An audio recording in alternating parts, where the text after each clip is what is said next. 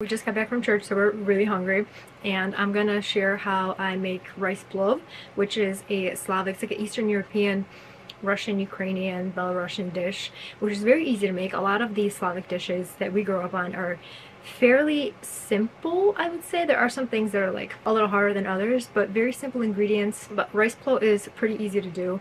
It's just rice, and you can do chicken or beef. I'm gonna be using chicken thighs. You can do chicken breast if you want, but I have some chicken thighs left over. I made a chicken noodle soup yesterday, so I have chicken thighs left over from that, and I'm going to be using that. I like chicken thighs because they don't get as dry as chicken breasts, but you can do chicken breast if you want, or you can do beef. I did beef as well, and I'm going to be doing this in an Instant Pot because it's so much quicker. It just takes 20 minutes if you're doing chicken, 30 minutes if you're going to do beef. Then I think I'm also going to make some more kasha. If you watched my other video, I made a rice kasha. One of my favorite things that my mom makes is like a sweet rice. It's going to be a lot of rice today, y'all. That's okay. It's good. So I'm like munching on carrots because I'm hungry. I'm going to trim the excess fat off of the chicken thighs and then cut them into like sizes probably this big. Prepping your ingredients ahead of time makes everything flow so much faster. I also have water in my tea kettle set to boil because you are going to need very hot water for this. If you're going to be doing it on the stovetop, I will leave a link to a stovetop recipe from Olga's Flavor Factory. Fun fact, Olga, she actually used to be my Sunday school teacher when we lived in New York, and then she actually has a really great testimony to what God has done in her life, but she ended up getting married and moving down to Florida. She started this blog that has become quite popular, I would say, in the Slavic, Russian, Belarusian, Ukrainian community when it comes to cooking. She's an amazing cook, and she shares a lot of really great Eastern European recipes. So I will leave her recipe down below if you're going to be doing it in a pot. And then I'll leave the Instant Pot recipe for Natasha's Kitchen. Natasha's Kitchen is another Slavic, I believe she's Ukrainian blogger, and she has her own cookbook and stuff. So I'm doing it in Instant Pot, so I'm going to set my Instant Pot to saute because I will be sauteing the chicken and the veggies. And while that gets really, really hot, I'm going to work on trimming the fat off of my chicken and chopping it up. I actually just got off of the phone with my mom. I actually texted her and asked her for her kisiel recipe. Kisiel is a weird, thick jelly drink. If you've ever tried compot is basically a homemade juice that you do on the stovetop using like cranberries, apples, whatever fruit that you have, berries, and then you sweeten it with sugar. So that's called compot. But kisiel is you take that compot and you add a starch to it, like potato or cornstarch, and it thickens up and you drink it, or you can eat it in like a bowl depending on how thick you make it. My husband loves it, so I asked my mom for her recipe and she kind of told it to me over the phone, and I was like, oh, that actually sounds super easy to make. I can't believe I've never made it before, but I'm gonna try making that maybe in a future video. I actually want to buy my mom a cookbook or like a recipe journal so she can write down, because she has her recipes written down in like a bunch of different notebooks, but I want her to write down some of her more popular ones, because one day I won't be able to call her and ask her, hey mom, how do you make, you know, I want to think of that, but it's inevitable.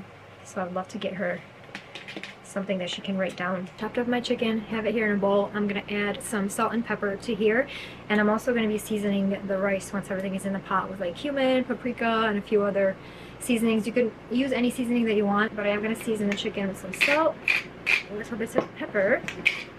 Before I add the chicken to the Instant Pot, I'm going to finely dice some onion as well as julienne, some carrots. I'm using baby carrots because I'm going to be using a knife. I don't have a mandolin slicer. If I had a mandolin slicer, it would have made my life easier and I would have used my regular sized carrots, but these are so much easier to julienne using a knife. So onion, carrots, finely dice or dice, chop up, and then these you want to julienne into like long skinny pieces. So I'm going to do that right now so that these are ready to go once my chicken is in the pot. My Instant Pot is nice and hot, so I'm going to add the chicken to that. I already have some olive oil in there.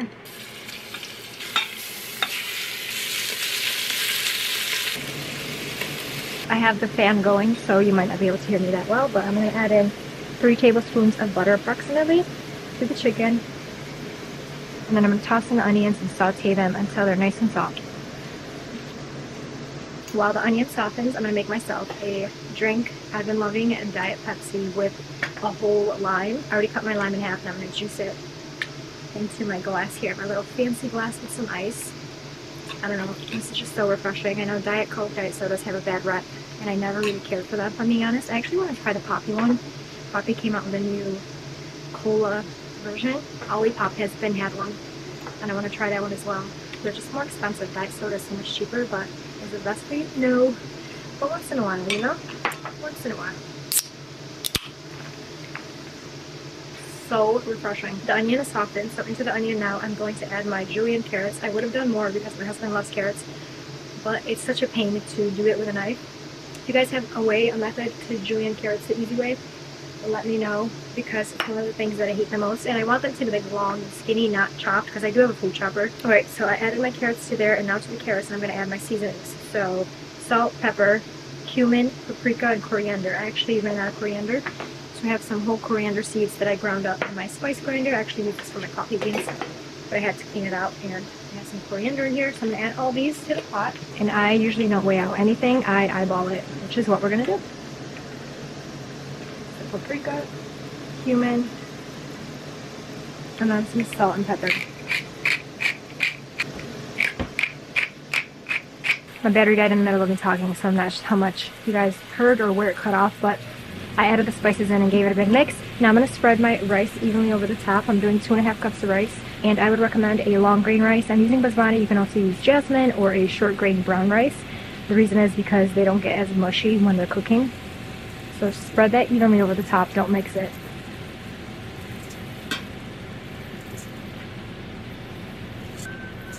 And then you're going to take a whole head of garlic and you're going to slice it in half this way, and you're going to put it with the cut side down, just like this, with the skin and all, without peeling it.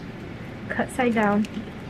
And then the last step is adding in 3 cups of very hot water on top without disturbing the rice once again.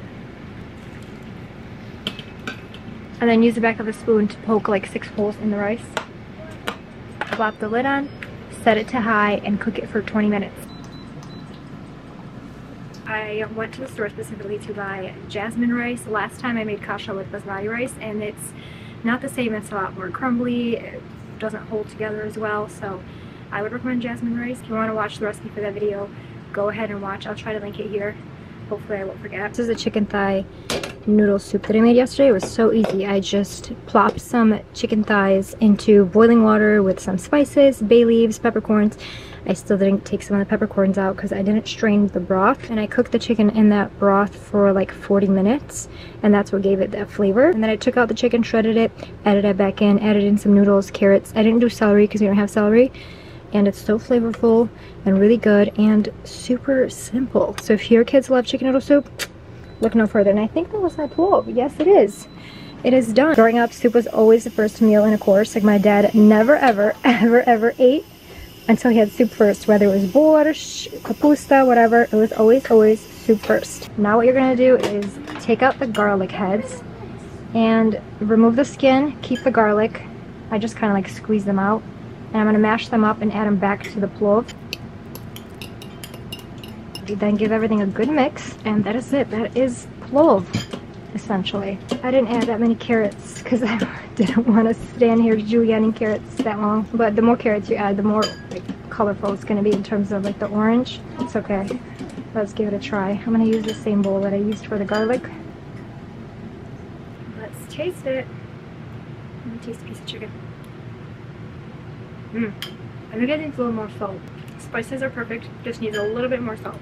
This and the kasha is perfect for like the colder days. Today's kind of like a little bit of a chillier day.